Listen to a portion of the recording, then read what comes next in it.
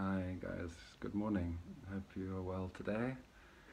It is that time of day again, the morning. You have to pick yourself up um, or pick someone else up and say, come on, time to make your tea or coffee and your breakfast. I'm making my tea. I've run out of my high fiber brand, so I'm maybe going to make a boiled egg later after I record this. So what I had on my heart today to share, besides the normal just trying to encourage you and to keep going, is to just show love. I hadn't seen my kids in a week, and like it normally is, it's 1 week with my wife, 1 week with me. If you don't know, if you haven't watched the previous videos of me introducing myself, my wife left me about 2 years ago. I love her dearly. Obviously we were going through a rough time, but anyway, she left me, which is very sad. If you're going through a tough time, please never do that, you know. That's the only concession to divorce is unrepentant adultery. When someone's perpetually sleeping around and talking to them and they just don't want to change, and after a long time of lots of trying, then that's a warrant for you to, if you want to throw in the towel and say it's enough now. But anyway, that's not why I started this video for today. I wanted you to just know that you are loved. I want to just tell you, even though I haven't got a clue who you are, that I love you, and if you were here and I know you needed love, I would tell you and give you a hug. We need each other. I'm feeling quite emotional actually saying that. I could start crying, but we need each other, all of us. We need our kids, we need our friends, we need our family. We're not made to be alone. You know, as strong as we can be when we're healthy and when we are financially stable, it's an illusion to actually the fact that we need each other. If you are in a position of strength, use that strength to encourage someone, to help someone in some form or the other. But even just telling someone you love them, or just giving them a kiss or a hug, it means something, even to the most spiky or difficult type of person. And even in a selfish way, it's good for you, because even if they throw you away, you know that you love them. So yeah, just please love someone. What made me feel like I wanted to share this was, I hadn't seen my kids in a week, and honestly, there's some weeks that I just want to give up, or I struggle to get off the couch, and that's also why I started this channel. I just wanted to give what I feel like I have to offer, and that is just companionship to someone who might be lonely, because I think there are many people like myself who are lonely, who are going through a tough time, lost their job or lost their spouse, or they're just lonely for whatever situations happen, maybe bad decisions. Anyway, so yeah, it's quite tough in the weeks that I'm alone, trying to pick up myself, put my life back together. As I mentioned how I closed my company down. Been trying the classic car thing, hasn't worked. The mechanics are a nightmare, and you pay people and they just don't deliver what you expect them to deliver. You have a lovely product like my art and just can't find the breakthrough, the avenue, where to go with that. And you just, like, I'm not a depressed person, but I think we all come to a point at some point in our lives where we are just down, maybe more than once. So anyway, I hadn't seen my kids in a week, and on Monday, on top of everything, I feel I had the adjustment mentally of seeing my kids and just being happy to see them, and that I'm a dad again. And I just started feeling terrible, and by the evening after supper I could feel that I had eaten something bad. My neck was sore, and my tummy's upset. I get a really, really bad neck pain, and I get a migraine, and I could feel this migraine, whatever, however you pronounce it, just getting worse. And when I was taking my kids to bed, I usually read them the Bible before bed. There's a children's Bible I've got, and I elaborate because I obviously don't mention more than a certain amount because it's a kid's Bible. And then I sing to my kids. I couldn't even read. I couldn't read. I didn't even bother trying. And then I sing to them. So I lie next to them and I sing. And I was like passing out. I was so wiped out with pain. And my kids saw that. So leading up to bedtime, they were rubbing me and just trying to gently rub my tummy and rub my back and giving me hugs and showing me love. And it means so much. You know, my poor wife didn't grow up in an affectionate home, so I didn't get much affection.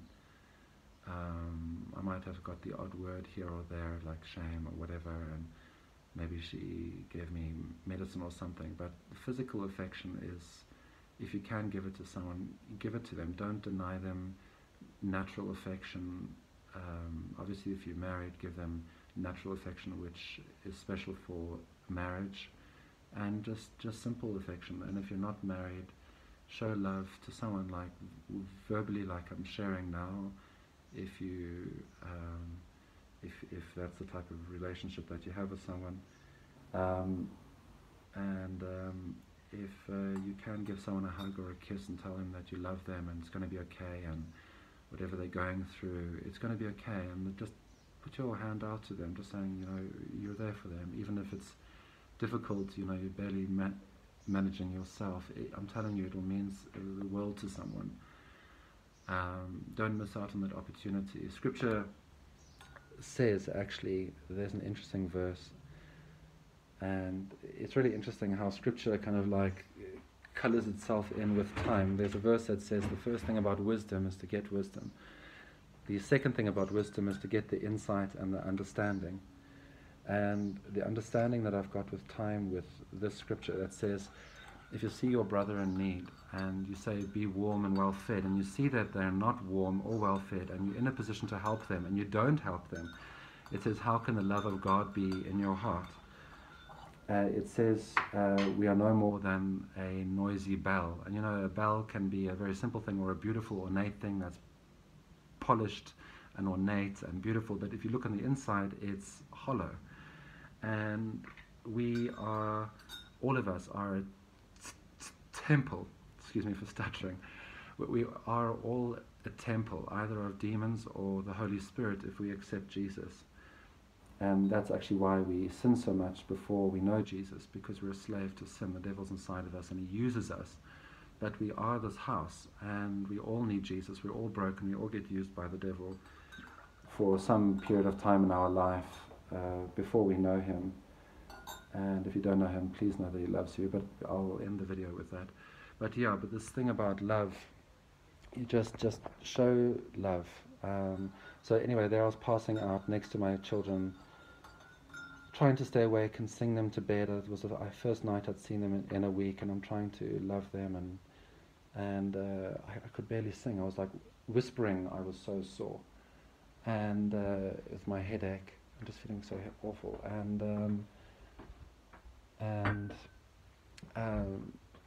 My youngest son, who's 3, was rubbing my tummy, and it was just so sweet while I was trying to sing to him, and it really comforted me. I actually fell asleep with him comforting me, and then my middle son came to me, and because it was his, I alternate between I go to all my kids and sing them to bed, and then he came to me and I lay next to him, and he also rubbed me while I was trying to sing, and I really couldn't sing. I was like whispering. It was nothing like I normally do. And he was also stroking me and rubbing me while I was trying to. It could make me cry. It's really so sweet. Just, you know, love is love, you know. Whether it's from a kid or an adult, you know, just accept that love. I teach my kids how to love each other, you know, when they hurt each other. I tell them not to be like Cain and Abel, to not harden their heart to each other. When someone hurts you, don't hit them back. If you hit them, say you're sorry and make up. And so I really emphasize just love and forgiveness, and it's tough in this life, and there are two spirits that we must choose which one to listen to. the devil and his unclean spirits that followed him, or the Holy Spirit that's telling us to love and forgive and point the way to Jesus and explain why Jesus had to come and die for our sins. Anyway, so I was just really, really, really, really moved by my kids' love for me when I couldn't give anything. I was trying, and they were just giving me love, and it was healing me. You know, for years, like I said, my wife didn't grow up in an affectionate home. When she was sick, they just basically said, this is what she said to me, that she just said, they said, just deal with it. And it was very difficult, you know, when I was sick with her, you know, like I said, it was very much a distance thing when I was sick, whether I was throwing up or feeling awful.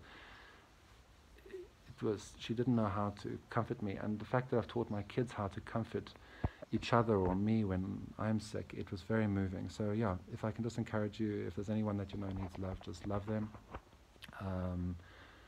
Hope you made your tea already, or your breakfast, and having a lovely breakfast with our chat. And maybe I'll end today's message with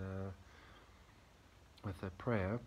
But yeah, before I end, I just want to say, sorry I haven't posted in a couple of days. That video that I posted this morning, you'll notice my clothes are different, was on Monday.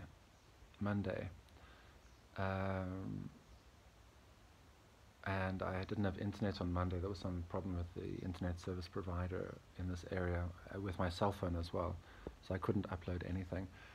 And then I had my kids, and I wasn't feeling well on Monday, so Monday night I was feeling rough, and yesterday I was just recouping, and I had my daughter, on top of feeling sick, my daughter got some eye infection that I had to deal with. So I was just feeling a bit overwhelmed yesterday, and just questioning, you know, if I should continue this channel, because I just feel so like unworthy to be encouraging people. But I guess I've got some love to give, and some companionship to share. And if there's anyone that needs a friend, you know, even though I feel like so empty in a way, like what have I got to give? I've got love, I guess. And if you want to write to me and introduce yourself, or you just need me to pray for you, maybe phone you, you're welcome to email me and give me your phone number. I can give you a ring, or you just want to send me an email, please do. My email is Jonathan Orlop, as in JONATHAN, Orlop, ORLOP, @gmail.com, JonathanOrlop@gmail.com. My cell number is 082-330-5344. If you want to phone me, if you're outside South Africa, you can WhatsApp me. The international dialing code is +2. It's 00. I think it's 0027, and then 082-330-5344. If you want to write to me, yeah, let's see where this goes. If I can even encourage one person to keep going, and if one person just comes to know the Lord through me, this whole thing is worth it. Even if it's years later, please feel free to write to me if you find this. Yeah. Okay. I think that's all for today.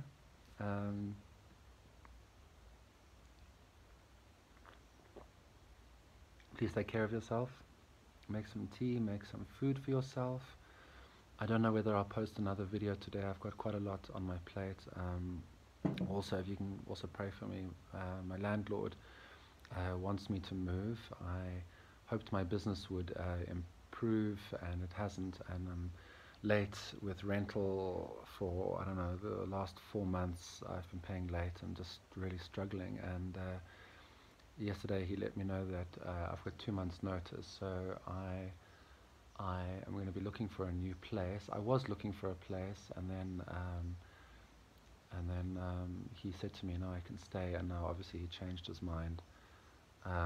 So it's fine, I guess. I'm just terrified because I've just got so much in the air at the moment, business-wise. You know, when times are easy, it's easy to navigate things, but when you're financially also on the ropes, just it's tough. and if you're going through a similar time, it's tough. If you know someone going through a time like that, see what you can do to help them. So yeah, I know a place that's quite far away where they're in an area called Lanseria.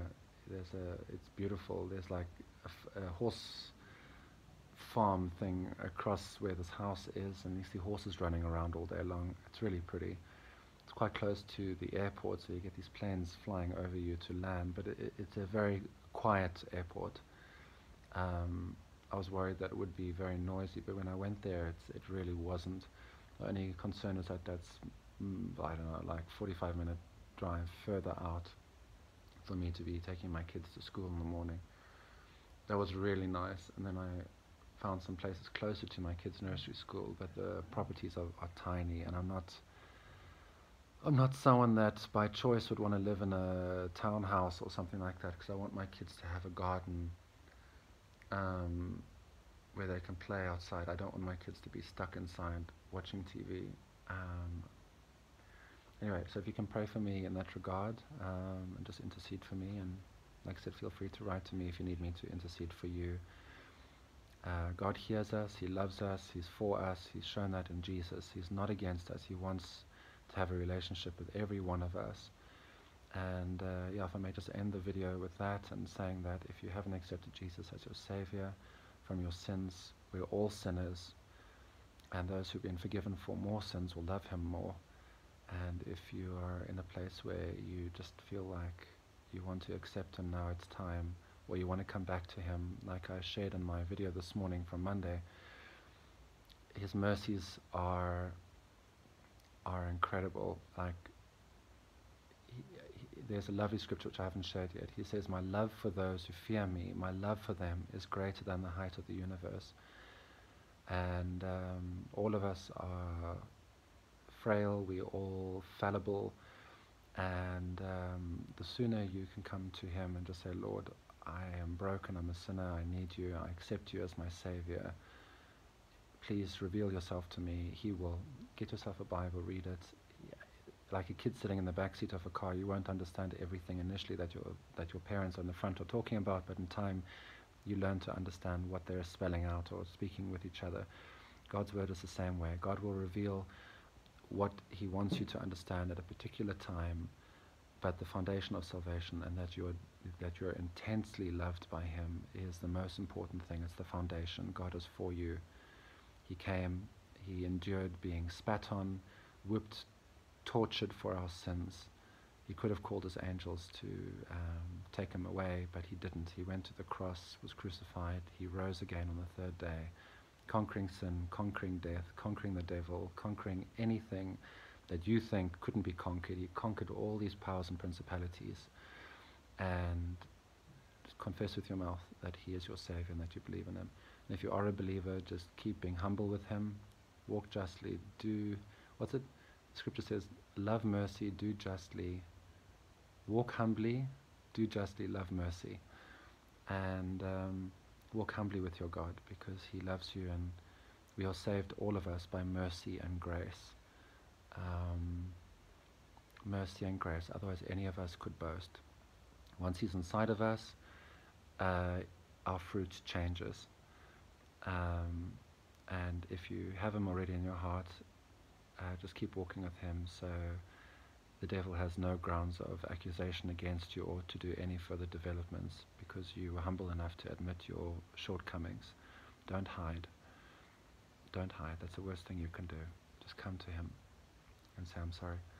Alright guys, have a good day. God bless. Love you. And if you like this content, encourage me either with an email or a like or subscribe or share.